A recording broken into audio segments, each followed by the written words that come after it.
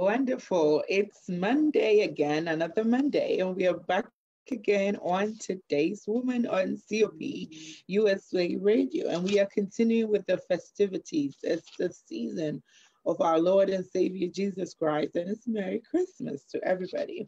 So, as we're talking about Jesus, last week we focused on Jesus as a gift, as an indescribable, unspeakable, as a worthy gift.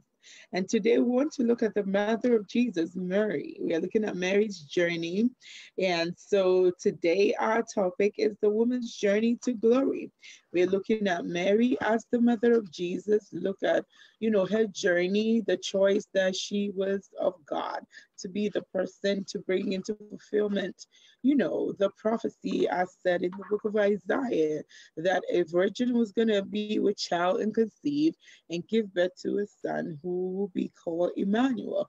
And the same scripture, when you go to the book of Matthew, there we are understanding that this child, that this virgin is going to conceive, is going to be called Emmanuel, and the meaning was given to us. It means God with us. So God, who in time past was invisible, where Moses could not behold his glory as, face to face, has become God. In the book of John said he became flesh and dwelt amongst men. So we are looking at Jesus and Mary. So I'm going to go to our scripture. And as usual, we want to thank all who are faithful, always with us, and just say your questions, your contributions are invited. And so we're going to go to the book of, Matthew. And you go to the book of Matthew, chapter 1. It's back to the very beginning of Matthew. And you look at the verse 18 to 20. And also we're going to go to the book of Luke. So we're going to look at Mary's selection, Mary's, visitation and all that. So you go to the book of Matthew, chapter 1, 18 to 20. The NIV said, this is how the birth of Jesus, the Messiah, came about. His mother, Mary, was pledged to be married to Joseph. But before they came together, she was found. So the emphasis is found to be pregnant through the Holy Spirit. Verse 19 says, because Joseph, her husband, was faithful to the law and yet did not want to expose her to public disgrace. So the emphasis is public disgrace. He had in mind to divorce. We're looking at the word divorce her quietly. And 20 says, but after he had considered this, an angel of the Lord appeared. So we are seeing an angelic visitation here. Appeared to him in a dream and said, Joseph, son of David. And now we see the link to the root of David. Do not be afraid to take Mary home as your wife, because what is conceived in her is from the Holy Spirit.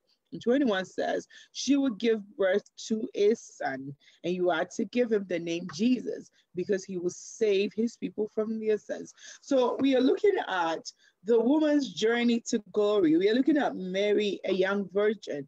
And as indicated, this is a prophecy that is being realized because it's been foretold in the book of Isaiah. We know that a child will be born to us. The government will be upon his shoulder. He's going to be called the Wonderful Counselor. So it's already been spoken in time past. And so this virgin, among all virgins, was privileged, that's Mary, to be the chosen virgin. So if you look at in our time today, there are so many descriptions of the mother of Jesus. Some say the mother of the Savior, the Virgin Mary, the Blessed Virgin Mary, the Son, the mother of the Son of God. So Mary has numerous names that are being used to describe her. And we are looking at this beginning. But the question we are trying to look at is this young lady who is privileged to have this unorthodox conception, or if you like, unusual or unexpected conception, because a woman who is, promising to marry to somebody else, Bible says before they would come together, before anything intimate would have happened, we find her to be pregnant. And I know we always say, oh, by the Holy Spirit. But today I want us to look at how unusual, how bizarre, and how weird that must have seemed, even to Mary herself. The angelic visitation was frightening in itself, but the actual, it was promised, but to actually live it wasn't something that was easy. And today we are saying that you may have a glorious end, but the process from the beginning to the glory is not always that bright. Because if you are in the shoes of Mary, it would have been very, very frightening to be a person who's pregnant. How would you explain it to Joseph? And of course, it was difficult to explain it to Joseph, because Bible says, even though he was a faithful man, even though he was faithful to the Lord, even though he decided not to disgrace her publicly, still it was going to be difficult. Because in the society, a woman who is betrothed to somebody or promised in marriage, if you were going to receive a certificate that says you've been divorced, that was a stigma, that was a tag, that wasn't a pleasant one for you and your family. And so however he wanted to do it quietly or not quietly, however he wanted to do it not to disgrace her, the impact yet the same was going to be huge. The impact, the blow was going to be tough on Mary. And so we are looking at it to say that the journey of Mary came with suffering. The journey of Mary came with some difficulty. Yes, she's blessed among women, as the pronouncement was from the angel. Yes, even her cousin Elizabeth confirmed that. But if you were in Mary's shoes at that time, it wasn't just comfortable. It was very, very, very difficult. And so we want to just lift up somebody to say that even though now in your life you may see to be going through a hardship. You could be a student who has to work at the same time. You could be a mother who has kids that you're raising.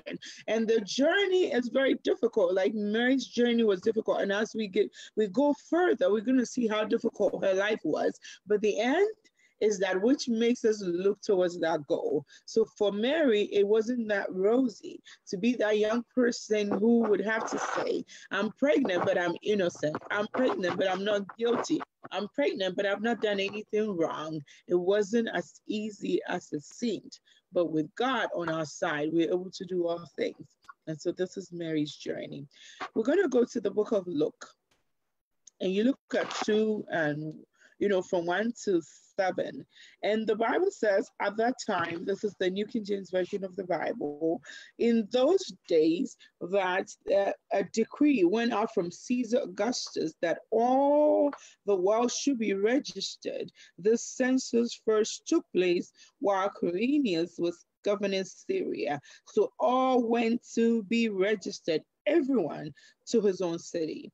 And so this was the time that Mary and Joseph were found in. So verse 4 says, Joseph also went from Galilee out of the city of Nazareth into Judea to the city of David, which is called Bethlehem, because he was of the house and lineage of David, to be registered with Mary, his betrothed wife, who was with child. So it was that while they were there, all the days were completed for her to be delivered. So you look at this. This is a young lady who is pregnant, and the pregnancy is as bizarre as can be. The Holy Spirit has overshadowed her, and she's carrying a child, not through human conception. And at the same time, there's a decree that is mandatory. It's not a choice. You have to comply. And they were supposed to go to Bethlehem to have, the census done. But think about a woman who was highly pregnant. Think about the mode of transportation. Think about how the journey was, the risks involved of traveling the desert at that time. And Bible says that this young lady and Joseph were going through this thing. They were journeying to have, their also census taken, to be part of the census, to be counted among the family they come from. And Bible says Mary was expecting a child. So I want to say that what she had conceived was a blessing, the fruit of the womb that comes from the Holy Spirit, the promise of a child who will be a savior. That is a blessed place to be in. I'm sure the Bible says she even pondered all these things in her heart. It was a good thing, but the journey was tedious. The journey was very frustrating, because I know that as pregnant women, you wouldn't want to be traveling in a terrain that is, a desert. You wouldn't want want to travel as hard as it was at that time, but they didn't have a choice. And that was Mary's situation. So you look at verse 6 of Luke 2 as we're reading, and the New Living Translation says, and while they were there, the time came for the baby to be born. Verse 7 says, she gave birth to her firstborn son. She wrapped him snugly in strips of cloth and laid him in a manger because there was no lodging available to them. How sad and how very disadvantageous to be Mary at that time, a woman who is highly pregnant, away from her comfort zone, going to be counted because it was the season of a decree for a census, and everybody was mandated to be part of it. And if you were to be married at that time, it wasn't pleasant. But unfortunately for them, because of everybody going to be counted, the rooms were occupied and they had to give birth to the Messiah in the manger. I know we always focus on the humble state of our Messiah being born in the manger, but think about Mary, a pregnant woman, and that was all that was open to her. I don't know your struggles. I may not know how difficult your life is, but we are children of God, and we are speaking to believers who believe that they were made in the image of God. We are speaking to women, we are speaking to men, we are speaking to young people who are created in the image of God to say that the book of Jeremiah is very true, and it's a very popular scripture that is very loved, that I know the plans that I have for you, not of evil, but of good, to take you to expected end, because God is very faithful. And so once the prophecy says this son that you're going to give birth to, he will be a savior from the sins of the people. It was a great thing because our sin had separated us from God. It was this Jesus Christ who was supposed to be a gift for us, who was going to be a mediator to bring us back to God. And Mary was the blessed instrument, if you like, the blessed virgin, the blessed mother, the blessed person of all people at that time who had been chosen. Yet she's dealing with a manger. Yet she's dealing with traveling on a very dry and deserted environment. And yet she is the mother of the most important person of the world, the savior of the world. So sometimes your background can be right, your mission can be right, your agenda can be right, but before you reach that goal is a struggle. Before you reach that goal is a suffering. Before you reach that goal is a difficulty. The Bible says we should count it all joy. And I know that Mary, even as she was going through that, that was something that was difficult to be in, but she persisted. We never heard she complaining and saying, I'm not going to go, because by her going to Bethlehem to be counted, she was also fulfilling a scripture. She was fulfilling how the Messiah was supposed to be born. And so everything that you're going through as a child of God, whether even it's through your own choice or whether it's divine, as you begin to hang on to God and persist and not give up, you arrive. And that's Mary's story.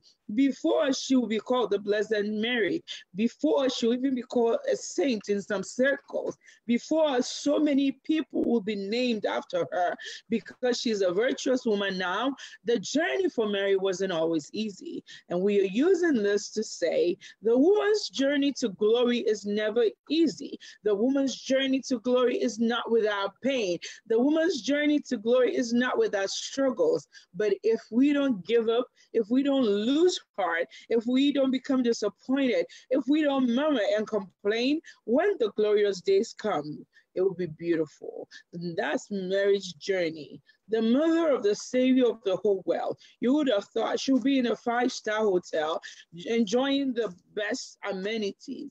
But no, she didn't enjoy that. The end may not look as the present is portraying, but if we don't lose hope, the just shall live by faith. She believes that she is going to conceive a child who will be the savior of the world, and that's who she is. But the journey was not without difficulty. I want to acknowledge the people that are with me. I see Mrs. Natasha Graham Mensa is watching. God bless you, eldest wife. And we have Louise Johnson Henry. She says, good afternoon. Merry Christmas, everyone. Blessings. Merry Christmas to you too. And blessings as well. We have one of our deacons, Deacon Prince Omwako. He's on. And he says, blessing and honor, glory and power be unto the Ancient of Days, Jesus Christ, the visible light. God bless you, woman of God. Always a blessing to listen to you. God bless you, Deacon. It's a blessing to have you here too. God bless you. And we also have Winifred. She's on there. And Echo Bonnie Elder is on there. God bless you, man of God.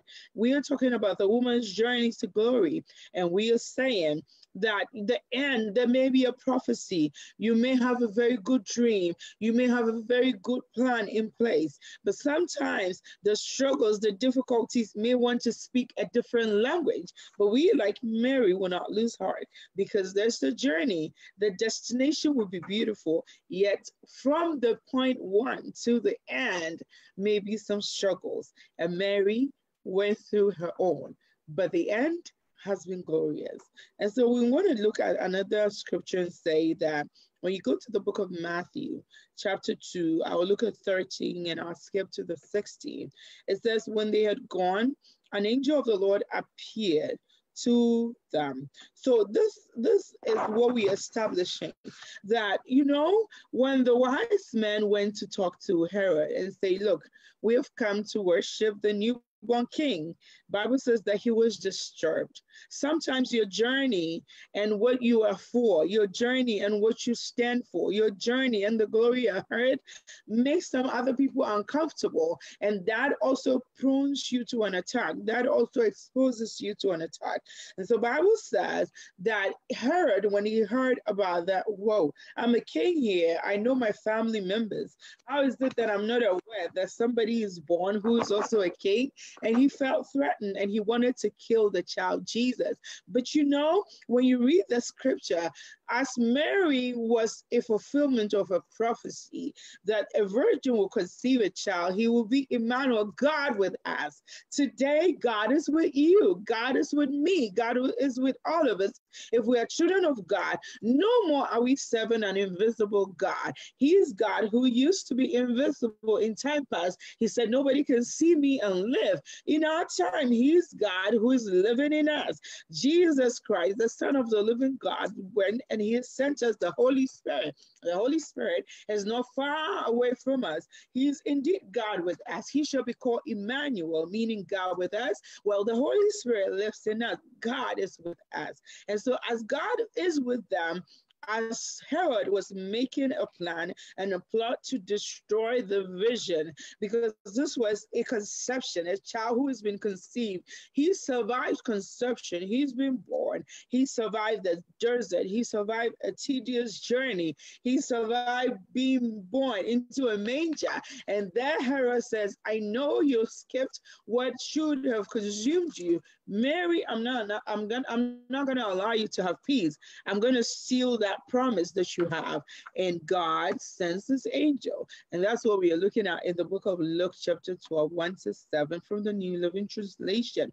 At the time, the Roman Emperor Augustus decreed that a census. So we have seen that. And we are saying that even being a part of the census wasn't very comfortable. And if she would go through all that, Herod, who are you to want to destroy the glory that has been given to Mary? And so whatever the Herods of our times are, whatever the representation of the Herods of our time are, we shouldn't be afraid. Yes, it's scary. Yes, it's difficult. But you know, Mary had Emmanuel, God who is with us. And today you have the Holy Spirit, God's Spirit, who knows all things, who searches all things, who is very powerful with you. Your journey may be tedious, as Mary's was tedious, but your glory is assured. And so you look at Matthew 2:13, and I'm going to take that again. So when they had gone, an angel of the Lord appeared to Joseph in a dream. Get up, he said, take the child and his mother and escape to Egypt. Stay there until I tell you, for Herod is going to search for the child to kill him. 16 says, when Herod realized that he had been outwitted by the Magi, he was furious, and he gave orders to kill all the boys in Bethlehem and its vicinity who were 2 years old and under, in accordance with the time he had learned from the Magi. So when you think about this scripture, we are saying that Mary is that woman who conceives by the inspiration of the Holy Spirit, and she was threatened because that was about to have an impact on her relationship with Joseph. That was about to have an impact on her marriage. That was about to affect her, such that there was the inclination in the heart of Joseph to, I like what the Bible says, to do it quietly. But whether you divorce quietly or not, the impact is still huge. He says, well, he was trying not to publicly disgrace her. But what would make somebody who is betrothed to you decide to leave you? It would still pose questions that would be difficult to answer. And so Mary has gone through that, and she has escaped that. And after all that, Herod is trying to kill the very child that has been promised to her as a savior. And so, you know, whatever the Herods of our time are, as I promised you, the Holy Spirit is ever present with us. He will not forsake us. He will not leave us. Jesus, when he was telling his disciples in Matthew, he says, look, I'm with you till the end of age. Lo, I would never leave you. I am with you. God is with us. And so do not be afraid of the journey, how it's going to end. Do not be disappointed of what you see, of what you hear. Because I'm sure having to leave, first of all, we have to come to Bethlehem to have this baby born. That is tedious. Now we have to escape again to Egypt.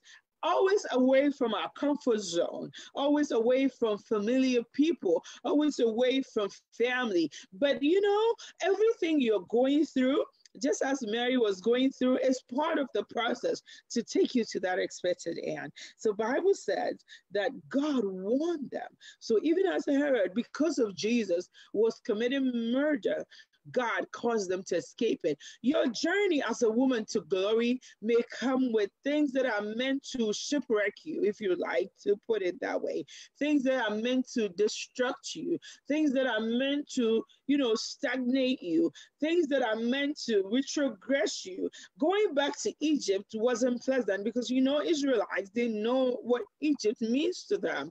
Going back to Egypt wasn't a glorious place to be at that time, but it was a fulfillment of scripture. So what you know as a child of God is, as long as you are in the will of God, as long as you're walking with God, as long as you allow him to lead you. For when the angel told Joseph that, you know, get up with the child and the mother and go to Egypt, you know what could have happened?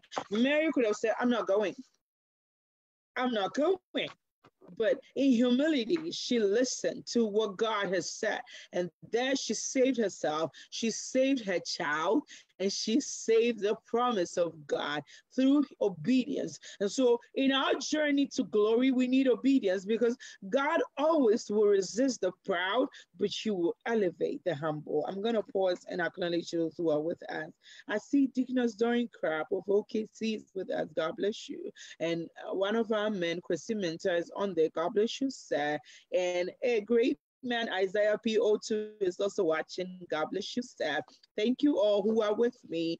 You can feel free to send your contributions, your questions. We are having an interactive session. So whatever, you know, you want to throw in there, if you have any practical example, just as Mary, who has been promised to be the woman to conceive and bring forth a savior. I'm thinking if the Holy Spirit will overshadow me and let me bring forth a savior of the world, then I shouldn't be afraid of the Herods. But yes, she had to go and hide in Egypt. There's a lesson there. Sometimes we need to retreat to fight another time. It's not every battle that you should take it on head on. Some things are not worth it. For Mary and Joseph, it wasn't worth it to stay at that time and deal with Herod, the destruction of Herod, the problems of Herod. They had to leave. Sometimes in your journey to greatness, you may need to retreat. It's not a sign of defeat. It's a sign of regrouping. Sometimes the retreat is good. The retreat is that which God has ordained. I don't know. You may be a woman. You have been in a journey to, be in marriage with somebody, and something has happened and you have had to retreat your step. It's not that which means that you're being defeated. You are in waiting to be glorified. Mary was in waiting in Egypt to be glorified. There was nothing that was going to allow for the promise of a savior to be destroyed. Emmanuel, God is with us. The child was conceived by the power of the Holy Spirit, and the Holy Spirit was going to make sure that this child survived. I don't think Herod meant to just kill Jesus and leave the parents alone. As a mother, I wouldn't sit idle for my child to be killed. So there was danger that was posed to Joseph and Mary and Jesus as well. So the retreat to Egypt was God's protection. The woman's journey to glory is not without enmity. It's not without enemies. It's not without affliction. It's not without suffering. It's not without loneliness. Think about Egypt as a lonely place for Mary. You could also be lonely in your journey to glory, because when we stand with God on that day, he's going to say, well done, good and faithful servant. But we are walking on the narrow road, and that road is the road of loneliness, because the broad road is that which many people want to walk on. So look at Egypt as that place of loneliness. Look at Egypt as that place of sacrifice, where you have to give up things. You have to give up family. You have to give up familiar things. And sometimes in our journey to glory, we're looking at glory that is God. We sing this song that says, our end, the glory of the Lord. He's the captain of Israel's host. It's a song that I love so much, but it is the end that is a glory. But under his shadow, we are abiding, so that the end, that glory, we will not miss. And so because Joseph and Mary were abiding under the shadow of the Holy Ghost, when the time for protection came, when he spoke, they listened. A woman who is journeying to glory, and if you're a child of God, you need to incline your ears to the direction of the Spirit. And in you doing that, sometimes you have to remove yourself from your comfort zone. Sometimes you have to remove yourself from your familiar environment. And Joseph and Mary had to deal with that. Mary had to go to Egypt. In the journey to glory is loneliness. I want to look at Matthew chapter 5, verse 11. And Jesus was speaking here. NIV says, blessed are you when people insult you, persecute you, and falsely say all kinds of evil against you because of me. The woman's journey to glory is not without persecution and insult, and is not without false accusation, because Mary is having to run to Egypt. A woman who is bearing a savior, running away. Yes, sometimes we do have to run away. The battle is the Lord's. We fight only at his command. And when he has not commissioned us to fight, we retreat silently. Jesus, at some point, will not even open his mouth to speak, yet he's very eloquent. He has the Spirit. He told us that even when we go somewhere, we shouldn't be afraid and worried about what we say, because the Spirit will teach us what to say. The Spirit gives us utterance. But yet, at some point, Jesus was silent. That's what the Bible describes him. He was silent. It doesn't mean you were weak, but in your journey to glory, I love this song that says, there are some things that I'm about to say. When I remember, I am quiet. What do we remember? We remember the word of God. We remember the salvation of God, a soft answer. Sometimes we are about to reply, we are quiet. Not because we are timid, just as Mary wasn't timid, but it was because she was a person who would listen to God, a woman of humility, a woman of obedience, respect for her spouse, in respect to, because the Bible never said that the angel appeared to her. The father of Samson, Manoah's story, when the woman would tell him what the angel said, he wanted to see himself. Well, we never hear of Mary saying, look, you know what? Let the angel come and tell me we have to go to Egypt. In obedience and in humility, she did retreat to Egypt. Sometimes for you to have that glorious end, You need to listen to God. And when he says be silent, you have to be silent. When he said you need to retreat, you have to retreat. So what role does persecution play in our lives? Because you're looking at Jesus saying, you know, you are blessed when they insult you, when they persecute, when they falsely accuse you, and do all kinds of evil things against you because of me. And he says, at that point, you were blessed. So we are asking a question, what role does persecution play? The Bible says that God is the one who will renew our strength as we wait on him. The persecution sometimes pushes us closer to God. They that wait upon the Lord shall renew their strength. I want to believe that maybe you've experienced it, and I've experienced it. In our moment of persecution as children of God, it's not that we don't draw near to God, but the reality becomes very sure to us. The picture becomes evident that we don't have anybody but God. And so when you are afflicted as a child of God, and if you have the Spirit in you, you draw near to God. And God says, if we draw nigher to him, he will draw nigher to us. So for me, persecution draws us nigher to God, because if the affliction is coming from men, whether it's false accusation or whether you are an innocent victim, you begin to realize the human nature, the corruption of the human nature, the betrayal of the human nature, and you begin to realize, who do I have in heaven but God? There is no savior but God. And so persecution draws us closer to God. Persecution makes us rely on God, because there we realize that man was supposed to be for me, but man is against me. But the Bible says, if God be for us, who can be against us? He's never against us. So in the moment when you're afflicted, when you're persecuted, you begin to depend on him more. We should depend on him anyways. He said, trust in the Lord with all your heart and lean not on your own understanding. In all your ways, acknowledge him, and he should direct your path. And because Joseph was a man who acknowledged God, because Mary acknowledged God, he was directing their path. A woman who is journeying to glory, acknowledge God. In all your ways, depend on him. Trust in him, he would direct you. And as they did, they never questioned, why, if you're God and you are all powerful, why tell me to run to Egypt? Why don't you send your host of angels to battle and do war on our behalf? Why run to Egypt? Yet in humility they did. And so in humility, as you listen to God, your journey to glory is assured. Let me acknowledge other people who have joined us. Ebo Dazi is here. God bless you, sir. Deacon Albert Dakun, God bless you. Deacon, greetings to Auntie Jane. I see all the way from North Carolina, Mrs. Lyndon Yako is on there. God bless you, dear. And Ikuya Chiahine is here from New York. God bless you, ma'am. And I see Deaconess Deborah Beeson is watching. God bless you.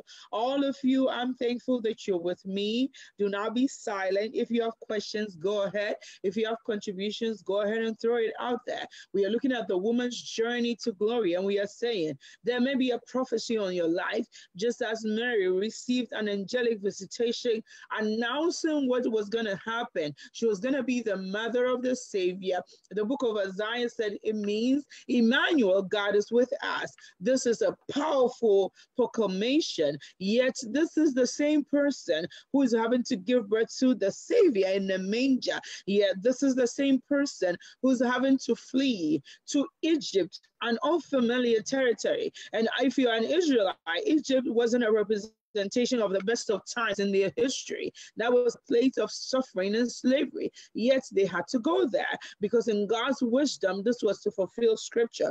You may be going through hardships as you're journeying to glory, yet do understand that God makes all things beautiful in his time. And you know one thing I love about the word of God? It's very sure. It is amen. It comes to pass. The just shall live by faith. Sometimes we don't have the evidence because there was no evidence that says, look, that there was nothing that Herod did to show that he meant them harm. But when he listened to the Spirit, the angelic visitation, Jesus was secure. And so what persecution does for us, it brings us closer to God. You look at Matthew chapter 2, 14 to 15, says, so he got up, took the child and his mother during the night and left for Egypt, where he stayed until the death of Herod. And so was fulfilled what the Lord has said through the prophet, out of Egypt I called my son. So if we don't see with the eye of the Spirit, certain things will not make sense to us. I'm getting very passionate here. Out of Egypt I called my son. It was in fulfillment of scripture. We pray that in our journey, and we know our journey is glorious, because when God comes, this mortal body is going to take a mortal form. Bible describes that we're going to have a glorious state, even as right now Christ is washing us with the word and with water, with his blood, to make us a radiant church. There is a glory ahead of us. But in that journey to that glory, we go through a lot. We go through a lot of suffering, a lot of pain. And sometimes it makes us question, God, if you are that powerful, why don't you intervene? He says, I'm all that powerful, but my ways are not your ways. I'm taking you back to Egypt. Yes, I did so much to take you out of Egypt, but you know why I'm taking you back to Egypt? Because there I have a prophecy that needs to be fulfilled. And so that was what God was saying. Yet without the eye of the Spirit, it would not make sense. Of all the places that we should run and hide, Egypt, and why are we having to run in the night? Yet in humility, in obedience, the sons of God who listen to God. Mary says, I'm just your humble servant. What a humble woman. And I pray that I'll be like that and you'll be like that, even in our journey to our glory. And so, Bible says that they stayed in Egypt until the death of Herod. And so was fulfilled what the Lord said through the prophet, out of Egypt I called my son. Our desire as children of God is to know that we were not by chance, we were not by accident, but God purposely created us to fulfill a mission, an assignment, a goal of God. And so as they were in sync with the word of God, what happened was eventually they got to the destination. There is a glory ahead of you. And if you allow God, he will direct your path to that destination. So how can we cope outside of our comfort zone? Because we are talking about Egypt, which is not a familiar place to Mary, which is not a very good historical place for the Israelites. So how do we survive? As we are journeying to glory, how do we survive outside of our comfort zone? Luke 1:26 to 28 from the New King James Version. We're going to look at what Mary said, what the angelic visitation did, and we'll look at that. So now in the 6th month, the angel Gabriel was sent by God to a city of Galilee named Nazareth, to a virgin betrothed to a man whose name was Joseph, of house of David. The virgin's name was Mary. And having come in, the angel said, rejoice, highly favored one, the Lord is with you. Blessed are you among women. So in our comfort zone, we are surrounded by people who love us. In our comfort zone, we are surrounded by things that we are familiar with. In our comfort zone, everything is rosy. But outside of our comfort zone, we can only survive by clinging onto the word of God. We can only survive by having an assurance that God is with us. And for us in our time, it's much easier to realize that God is with us because his spirit, he says, look, woman, in John chapter 4, when Jesus encountered that woman, the Samaritan woman, says, no longer do you need to go to Jerusalem or any mountain or anything to worship God, because God is spirit. He's seeking for the true worshipers who are worshiping spirit in truth. So his spirit, he can be everywhere, and he has chosen to inhabit our holy tabernacle. By inhabiting us, he has made us holy. And so even in the midst of discomfort, even in the midst of persecution, even in the midst of difficulty, you rely on God and know he's with you. Look, I love that scripture that says, when you walk through the fire, meaning that do not be deceived that you will not encounter the fire. When you walk through the rivers, it will not flood you. Do not be deceived that it's going to be always good, but you know he's with you. And so in that discomfort, as she went to Egypt, you may be in a zone that is not comfortable for you. You sense in your spirit that you are working hard. You are a student, you are studying, you are a woman, you are working hard. You are doing all that for your family. You have an imagery of the beautiful dominion that God gave, and you're not seeing it. Well, do not lose heart. Emmanuel is with you. Emmanuel was with Mary. And as Mary depended on Emmanuel, even in Egypt, Bible said they stayed there until Herod disappeared. The Herods of our time will disappear. They may not disappear now, but eventually they will disappear. And as we know that Emmanuel is with us, God is with us in our discomfort, know he's with you. He's the one that softens the blow for us. He's the one that teaches our hands to war. He's the one that strengthens us. And so as you depend on him, wonderful. I see that. So Mommy Henrietta has joined me. Welcome, so Mommy. Thank you so much. I'm sorry for my tardiness. It's okay. It's all right. I'm getting very passionate here. We are talking about the woman's journey, and we are saying that I believe that my life and, you know, my mom and my life has not been an easy life, but I thank God I went through all that, because then when somebody is going through a difficulty, you are able to tell them that we are not serving a God that everything was okay with, but when we cried, he was with us. It didn't know, you see us and we are joyous, and it's not always rosy. And I know that you're also a person who has suffered loss, because I remember when Mommy died. So we are, when we talk, you know, I think that God deals with us in how we know him and how we've seen him. And I'm here trying to reach out to somebody today to say that you sense in your spirit that there's greatness ahead of you. You sense in your spirit that there's glory ahead of you. And I used to have a friend who says, I've done no wrong to nobody, so I don't understand what I'm going through. I do understand. You may be a very good person. You will not hurt a fly. But the journey of life is such that the journey to glory comes with suffering. It comes with hardship. Because in this life, we will have tribulations. But be of good cheer, have overcome the world. And some people ahead of us have made it. And we are also crawling to make it. But one thing is, God is with us. Emmanuel. And I love that scripture that says, this virgin will give birth to a child, and that child is going to be Emmanuel. God is with us. And so in your journey, do not just look at the present to say, God, if you are God, and if you love me, and if you care for me, why am I going through that? Mary went through that. Today, I think is one of the most popular names of girls because of Mary. All right, so Mommy, so I'm just gonna let you just jump in, and before that, let me acknowledge Deaconess Danamanso of OKC.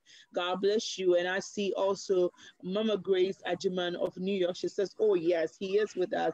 Amen and amen. God bless you. He will never leave us. He will never forsake us. Not even when we have sinned, he will talk against the sin, but he will not allow men to destroy us. Not even when we are sick, he is with us. In death, in life, he is with us. If we live, we live for him. If we die, we die for him. And so even in Egypt, Emmanuel was with Mary. So Mommy, go ahead.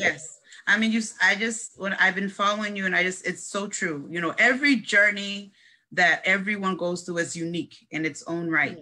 And God takes us through these journeys, to build us up for his glory and for his greatness. And so that's why although when we go through such challenges, like you were saying, you face persecutions, you face, people discouraging you, you face all type of things. But to realize that, God is taking us through this for a purpose. He's taking us for a reason, and he's building us up, and he's preparing us for his glory. So every woman who is listening on the line, and every man who's also on the line, we have to realize that every journey has its challenges. Nothing in life is free. Some people say that, but in life, nothing is easy. And the Bible never told us as believers that life is going to be easy. No. He is equipping us with his word so that in times of hardship, in times where we feel discouraged, and times where we are being persecuted, and times when we do feel dismayed, we have our strength in the Lord.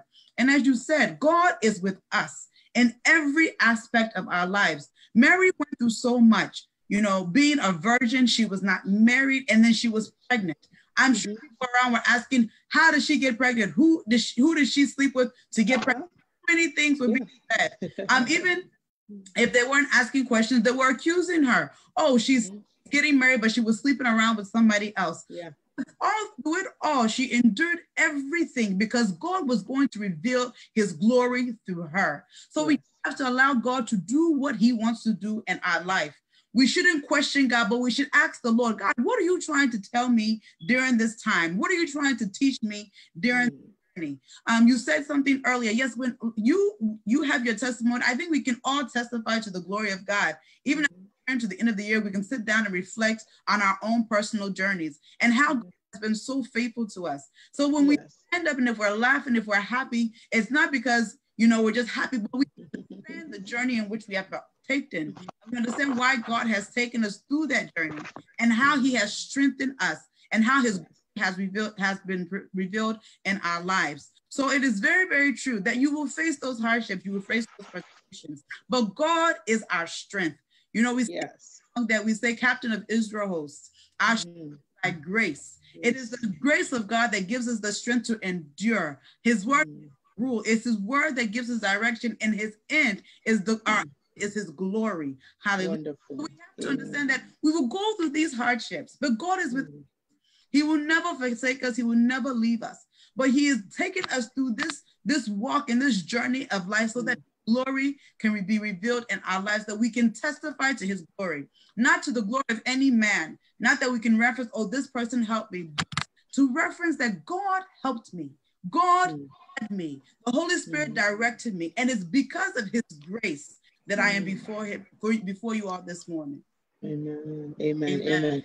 I see a comment here. I'm going to read it so we look into it. So the great presiding elder of OKC, Professor Elder Kwabi Ketia, he's on there. He says, Ma, how can we relate to Joseph and Mary's life to ours when she was going through the storms? You know, that's what we are trying to do today, to say that it will be very challenging to be Mary. Why choose me, as you were saying, to be that woman? Because I know some people mark calendars when people get married to say, oh, you married in June, and once you're pregnant, we want to backdate the clock and, you know, and do that. So she went through the storms. It's like, you just got married and all of a sudden you're pregnant already and all that. It wasn't easy. And as we started, we said Joseph had conceived in his heart to divorce her. And in his mind, he says, I'm not going to publicly disgrace her. I'm going to do it quietly. You can't divorce somebody quietly. The stigma, the heartache, the emotional turmoil, the time wasting and all that, you know, that's even another topic for another day. But how can we relate when we are going through the storms? Is to know that, I love the scripture that, you know, when you go to the book of Samuel and God was talking and he told, let me go to the book of First Samuel when they were about to anoint the sons of Jesse in the book of First Samuel chapter 16. And, you know, the man of God Samuel was looking at the sons, and he had picked somebody he was going to anoint. In his mind, this person looks very good to be a king. I'm going to the book of First Samuel 16. I'm going to look from verse 5 downwards to about maybe verse 7. Let me go there quickly. All right. So it says that verse 6, great. It says, when they arrived, Samuel took one look at Eliab and thought, surely this is the Lord's anointed. But the Lord said to Samuel, don't judge by his appearance or height, for I have rejected him. The Lord doesn't see things the way you see them. People judge by outward appearance, but the Lord looks at the heart. And so you are saying, how do we survive the storm? The Lord looks at the heart. In Mary and Joseph, they were innocent people who had been chosen by God for his glory. And I'm sure they would have gone through criticisms because one moment you are here with us, you're going through the census, all of a sudden you have a child and you're going to Egypt. What do you tell your family? Why are you going to Egypt and all that? There will be criticism because you guys, you are shady, because one moment your wife is married, the next moment she's pregnant. If we look at the clock, something is off here. This child doesn't even look like you and all that. People can spin things, but God looks at the heart. And so if you're going through a storm, and you know, when I started, I read Matthew chapter 5, verse 11, where Jesus was saying something, says, blessed are you when people insult you, persecute you, and falsely say all kinds of evil against you because of me. Sometimes people, because we are limited by spiritual eyesight, we read things differently. The person that is not our enemy may be perceived as our enemy. And you know, some person will be persecuted because it says, where is the newborn king of the Jews so we can worship Herod? He's a newborn king. He's no threat to you. But you know, in those days, kingship was a big deal. So how am I going to be the king here? It's not from my family, and I allow this. So I'm going to target and I'm going to kill him. But when your storm, Emmanuel is with you. In your storm, God knows your heart. In your storm, God knows you. So instead of being right with the circumstance, let us be right with God. And as we trust him, as we rely on him, he's the best navigator, whether it be the storm of the sea, whether it be a desert storm, whatever kind of storm it is, with God is for us. If God is for us, with God on our side, we will never be swallowed. It's not easy to do that, but even in your tears, know that God is with you. And so we say we have tasted, we have tried him, and we know God's word is true. So mommy, you can And one thing we have to understand is that, you know, when God was writing our stories, he didn't consult man to write our stories or our journeys. And it's that we shouldn't be so much concerned at what people will say. People will talk. Well, people talk just to talk, but we shouldn't look at those things.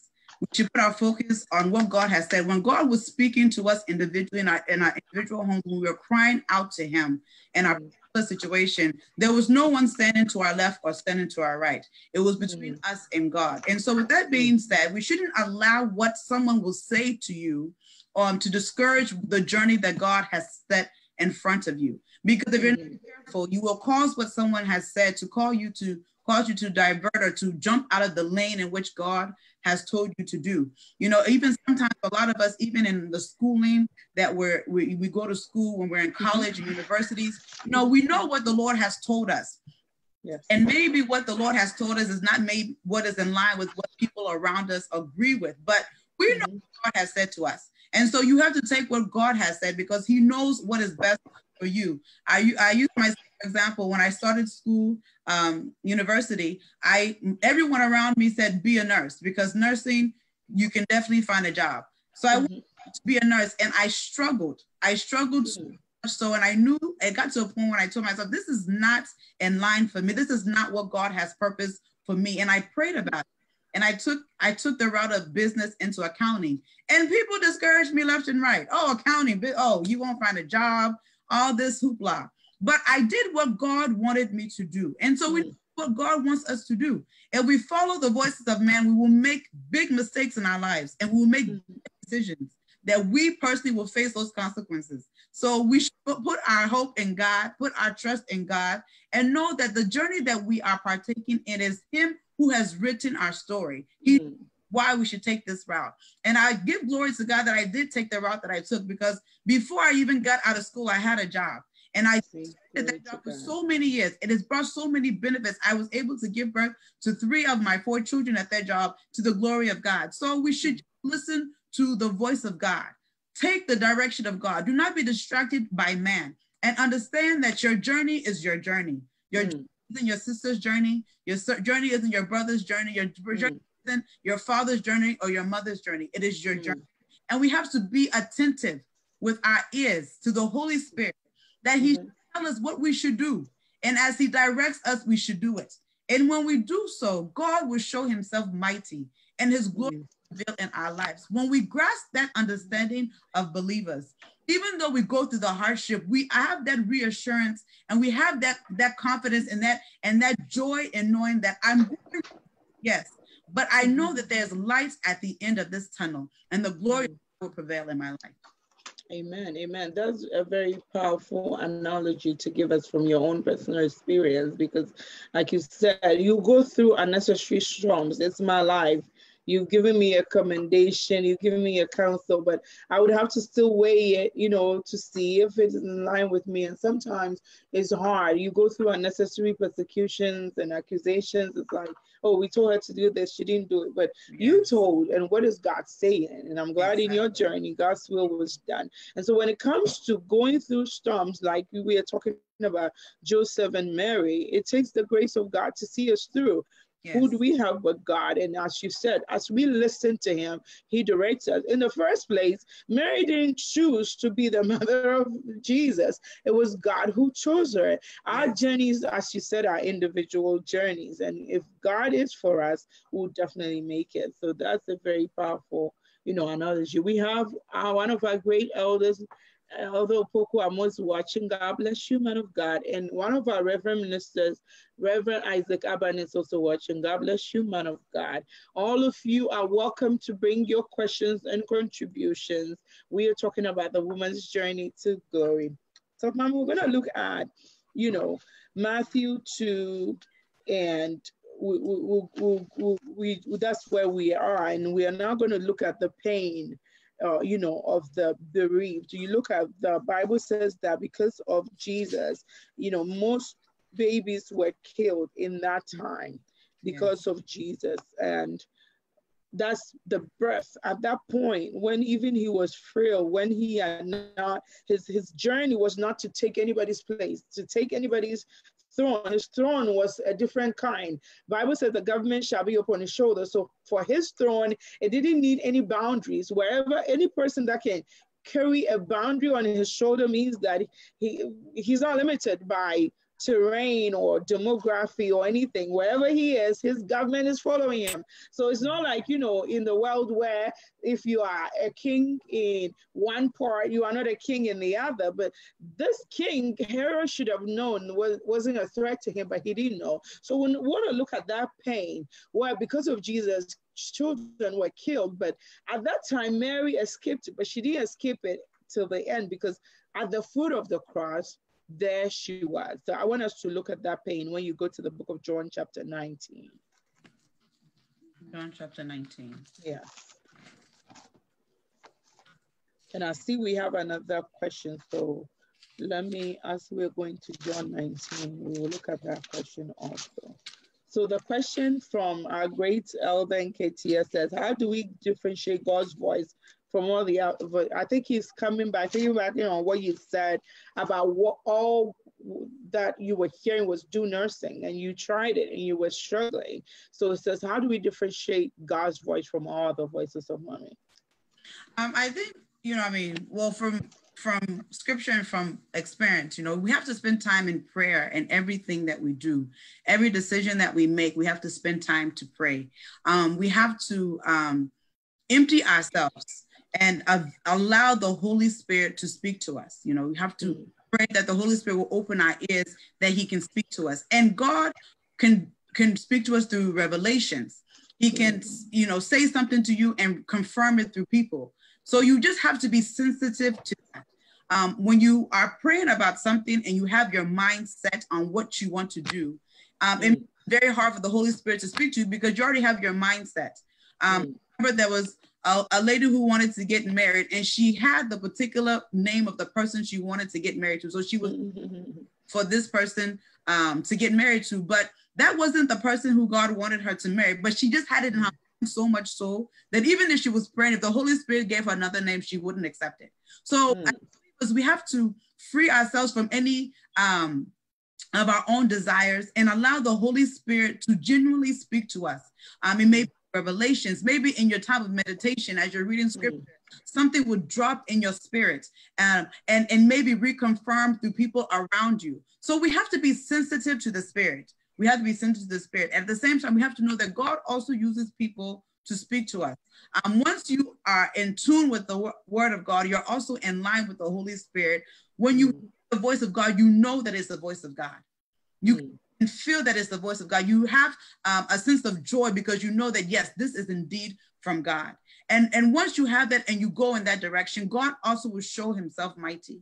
Sometimes in prayer, we ask God something, he reveals it to us, and we ask for God to give us a confirmation to make sure that, yes, God, this is what you're really telling me. And God finds a way to give us that confirmation. But if we're not sensitive to his spirit, when he's telling us, when he's speaking to us, when he's revealing it to us, we won't see it, we won't hear it. So it's so important for us as believers, day in and day out, in the journey of life that we're going through, in the journeys that we're going through in our personal situations and personal issues, we have to empty ourselves, genuinely empty ourselves, empty our thoughts, empty our hearts, allow the Holy Spirit himself to speak to us and allow his spirit to lead us in every aspect of our life. We test that by so doing, God will show himself mighty, and what he has destined for you and your journey shall come to pass. Amen. Amen. It's very true. Talking about having your own, there's a proverb like that says that you have already slaughtered the fowl in your, there's a proverb like they're trying to say you've preempted God. You already have your own agenda. You already have your own ideas and, what I say, when you were talking about when it comes to marriage, there's this story, there's a joke that was told me as a young lady and it spoke volumes to me. So apparently this young guy in the church was praying for his spouse, but he had targeted a specific young lady. And that young lady is the first person who normally comes to church to clean. So he prayed to God and says, well, God, I want to be very sure that you are the one speaking to me. So I'm going to go to church to pray. And the lady comes to church on Sunday, she cleans, and then she goes to get ready to come to church. So I'm going to be praying all night. So the woman that you planned for me, let her be the very first person who will come to church to clean. Now the story goes as that day, that young lady that he was expecting to show up was not feeling well. And in that church, there was this old woman in the church. So he pleaded with her to go and do it on her behalf. So this young man has been having an all night, and he started hearing somebody sweep. So he started, thank you, Jesus, you've answered my prayer. And he spends time just worshiping and worshiping. So all this while, the woman was, working from the back. And when she got to the front, he's finishing worshiping and thanking God. He opens his eyes, he sees the old lady and says, the devil is alive. I said, the devil is no liar. You think you can outsmart God. No, you cannot. But that's sometimes how we do. We have our own agenda and we want to just say, we are listening to God. But you said it. As we empty ourselves and rely on him and really surrender to him. And, when we went to 1 Samuel chapter 16, that's what happened, because Samuel was in the house of Jesse by the instruction of God. And so as he thought to go ahead of God, God was able to tell him, no, you're looking at the outward.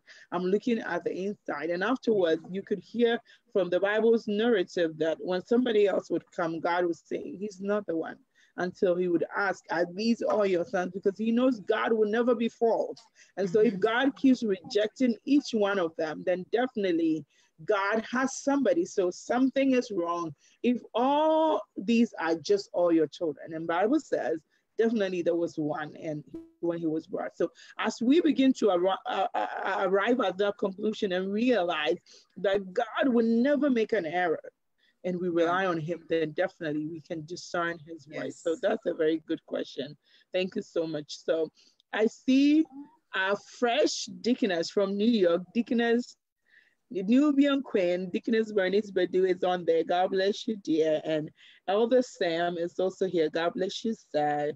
Elder Ransford Damte is on there. God bless you, Elder. And there's a comment here that I want to bring to your attention. Isaiah chapter 30, verse 21.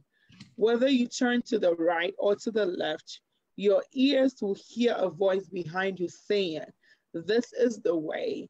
Walk in it. This is from the NIV. So he says, distinguishing God's voice can be tough. So the most important key to discerning his voice from our own is a living, intimate relationship with him. Absolutely. It's a confirmation of what you were saying to Mami Read, that, you know, in waiting on God, in emptying, that's how we are able to really discern his voice. So let's go to John chapter 19 and look at verse 25 to 29. So standing near the cross were Jesus' mother and his mother's sister Mary, the wife of Clopas, the Mary Magdalene. When Jesus saw his mother, 26, standing there beside the disciple he loved, he said to her, "Dear woman, here is your son." And he said to this disciple, "Here is your mother." And from then on, this disciple took her into his home. So we are looking at Mary's journey again. This is that woman who had to flee to Egypt to save her son and herself. And at the end, she's still at the foot of his cross. Talk to us about how to minimize, you know, bereavement, because Jesus did something to help his mother. If there's a woman out there whose journey also has to do with a loss, I know you've gone through it. So, Mommy, how can we help such a person? Just from, you know, even looking at the scripture, so when we look at the word of God, you know, the Bible says that that Jesus, when he left, he didn't leave us alone, but he left us with who was there to comfort us. And you know, with every journey, like I said, God knows the plans that he has for us. And he doesn't give us anything that is too big or too great that we cannot carry, because he equipped us with something that's so great and someone who is so great that has so much power, which is the Holy Spirit. So when we put our trust on the Holy Spirit, when we turn to the Holy Spirit in times of distress and of loss, he is our strength. Sometimes when I sit back and I reflect on myself and my sisters and how God has guided us thus far, it's only the Holy Spirit that's done it. It's we can't put it on any one person, that this person is because of this person. No, it is the Holy Spirit that has carried us. So just anyone who is facing a loss, who is going through that even now as we're speaking, or who's going through any level of distress or depression, or whatever the case may be, lean on the Holy Spirit. The Holy Spirit will give you the comfort that you need. He is there for us. He is who Jesus left us with when he died on the cross. It's he that we should put our hope and our trust in, because he will give us the strength that we need to endure, that we will stand from our situation and fight to his glory. So I am just going to continue to encourage anyone who is listening that the Holy Spirit is there for us. We need to tap into his spirit and allow his spirit to comfort us and to strengthen us. God bless you. And, you know, when you look at, you know, talking about the Holy Spirit, and you look at, you know, Jesus and his disciples, when you look at Mark chapter 4, he calmed the storm. He spoke to the storm and the storm was calm. We have the word with us. We have the Holy Spirit with us. And, you know, I was thinking about what First Peter chapter 3 was saying, that it's better if we suffer, if it's God's will for us. I think I wanted to go to First Peter chapter 3 and just look at that for, you know, something. Verse 17 of First Peter chapter 3 says, "For it is better if it's God's will to suffer for doing good than for doing evil. For Christ also suffered once for sins, the righteous for the unrighteous, to bring you to God. He was put to death in the body, but made alive in the spirit. But after being made alive, he went and made proclamation to the imprisoned spirits." I'm adding this to it to say the loss was not in vain. The loss was not in vain. She's losing a son, but that loss was not in vain. And so, as you were saying, the Holy Spirit is able to make meaning to the loss for us. That's how we're able to endure that. On earth, we may have lost them, but in a time to come, we still see them. And so, as we are relying on the Holy Spirit, he's able to make us, you know, have a meaning to what is happening. He's able to speak to us. There are so many things that we will never understand it all. There are so many losses that you cannot explain, but somehow the Holy Spirit is able to make you not cry all the time when you think about it. He brings meaning to it. And so that's also another way. And I was also thinking about 2 Corinthians chapter 1. So maybe if we can turn to that.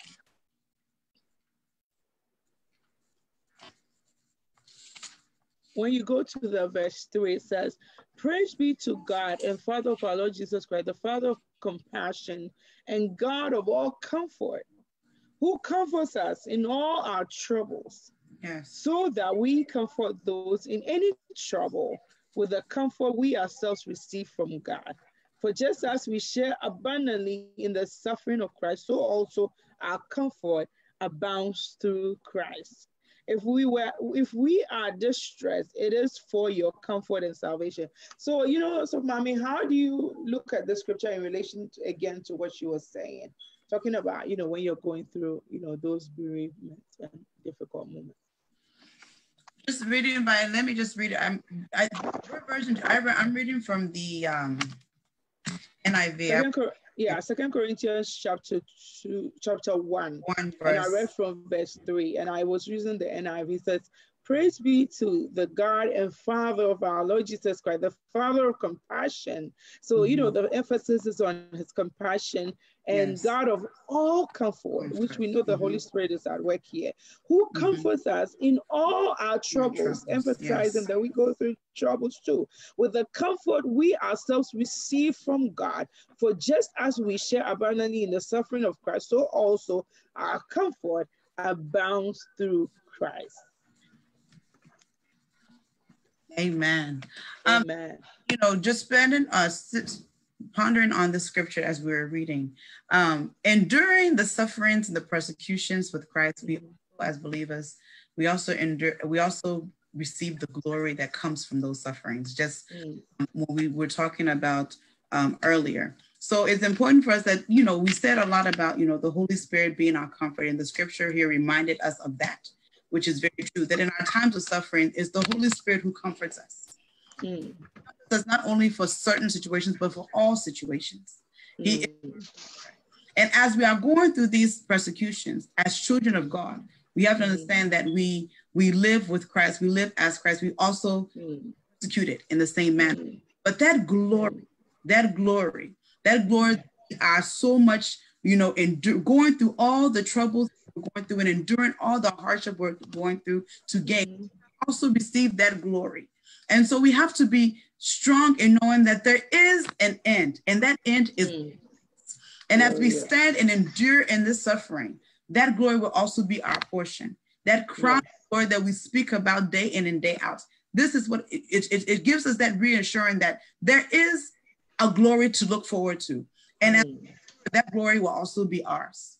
Very, very true. And, as we are looking at that glory also, it says that the comfort we receive is so we can also comfort others, because Jesus tried to minimize the loss by providing for his mother at the foot of the cross, meaning God is also using us as instruments for one another. So through me, through you, through another person, a person who is bereaved, a person who is going through anguish is supposed to have comfort, because the Holy Spirit is living with me. He is the Spirit that comforts. And as he's nurturing us to be like him through the kindness that I show to a person who is grieving, through the goodness, through the standing with them, by being faithful till the end, God is able to use me to comfort somebody. Because the Bible says that when Jesus handed over his mother to that disciple, Bible said he took her and she lived with him that day. So we can also, in somebody's journey to glory, in the moment of hardship, God can use us as an instrument to minimize pain and suffering. We're going to end as our time is fast spent, but we want to look at, when you look at the book of Luke 1:41-44, and the New Living Translation says, "And it happened when Elizabeth heard the greeting of Mary, that the babe leaped in her womb, and Elizabeth was filled with the Holy Spirit." Verse 42 says, "Then she spoke out with a loud voice and said, 'Blessed are you among women, and blessed is the fruit of your womb. But why is this granted to me, that the mother of my Lord should come to me? For indeed, as soon as the voice of your greeting sounded in my ears, the babe leaped in my womb for joy.'" So we are looking at Mary's favor after all the suffering. Look at even what is happening is very profound. So, Mommy. Yes. It is very, very, very, very profound, like you were saying, even her presence alone Her presence alone, you know, could ignite a baby in the womb of his mother. You know, that journey she was going through and she went through, that glory just shined all over her. Everywhere her foot. She went through the hardship though, but the end was glory, and she was named blessed. And like you were saying before, because of Mary, the mother of Jesus, so many people have been called Mary. She will forever a name that we will mention. When we talk about Jesus, we talk about his mother, Mary, because God used her as an instrument to bring Savior to this world. So just to reiterate what we've said in our discussion, that you go through a journey, you go through hardship, you go through transgressions, you go through so many things, and God uses those things to bring glory to you. Yeah. Allows you to stand and people look at you and say, how blessed this person is. And it is all because you endured and you did not allow that situation to overcome you, but you became that situation, and you strengthened yourself with the word of God, and you allowed the Holy Spirit to lead you. Mary at any point in time could have said, you know what, all the insults that I'm going through, all the problems that I may be facing, I don't want to go through it anymore. So, you know, if any way I can let this baby out of my womb, let this baby out. But she took it all. She took it all because of the will of God. And by so doing, God showed himself mighty in her life, and he allowed his glory to shine upon her, that it was so much so that it was just a radiant light that even in her, when she walked into a place, you can feel that glory. And that's what God does. When you put your trust in him and you put your hope in him and you allow him to do what he wants to do, God does that in our lives. When we talk about the Bible and we're referring to Mary, it's not something that's so far off. Yeah. Not only women of God, but men of God who can also attest to how God has showed his glory in their life. By them only subduing themselves to him, allowing his word to live within them, walking in line with his word, and allowing his spirit to lead him. So it is practical. And we can all partake of that. But we have to allow the Holy Spirit to have his way in our journey. And we have to take our minds and our thoughts and our desires out of it and allow the Holy Spirit to do what he wants to do. And when we do that, that glory too will be our portion. Not only we will see one day, but the glory even now as children of God. We should shine like a radiant light, even in the midst of darkness, in the midst of this dark world. If we allow the glory of God to prevail in our lives and allow his will to lead us in our life, that glory will also be our portion.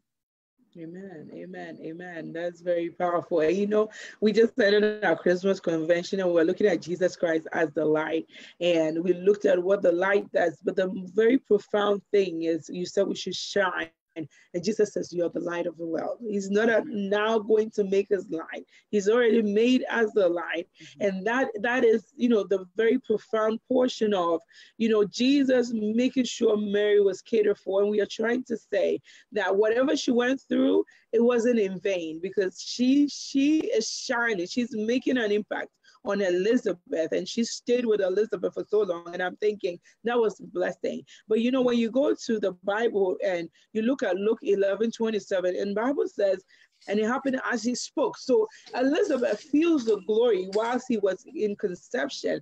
But whilst Jesus was speaking, as you said, the glory we become partakers of it. Because as Jesus was speaking, the Bible said, a certain woman from the crowd raised her voice and began to say, blessed is the womb that bore you and the breast that nursed you. So, you know, as it happens in life, as you said, somebody is doing something and you feel so proud of them, and you are like, whose child is this? You know, the woman, there are so many people who have received awards, and we've seen the appearance on the stage with them. And this was what was happening. Everything that was said about Jesus, he lived this. And he said, blessed is the womb that bore you. So her glory is seen. And I see Mama Gertrude Jima is saying, very true, man.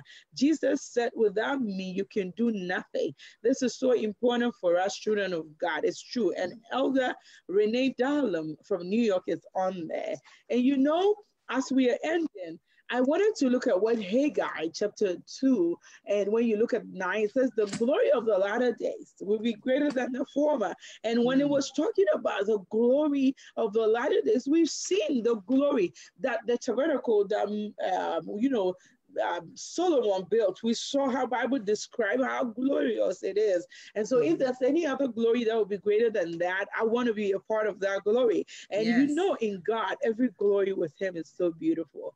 As we are ending, you know, last time we're talking about Hebrews also, where Bible said Jesus for the glory, he did not care about anything else. He was just looking at the cross because there was a glory. And because of that, he's at the right hand. You look at Job also, his glory was beautiful. So, Mommy, your closing remarks. Yes. God bless you, Sophia, for allowing me to be on this line. I was late. I'm sorry, but I thank God that I was able to partake on this half of it. And I just want to encourage every man and woman of God on this line that, you know, we all have our individual journeys. We all have the path in which God has prepared for us. And we just should continue to, even though we may face hard times, even though we may face challenges, we should just continue to build ourselves in the Lord, allow that situation, allow the Spirit of God to overcome that situation, and allow that situation to mold us to what God has destined for us.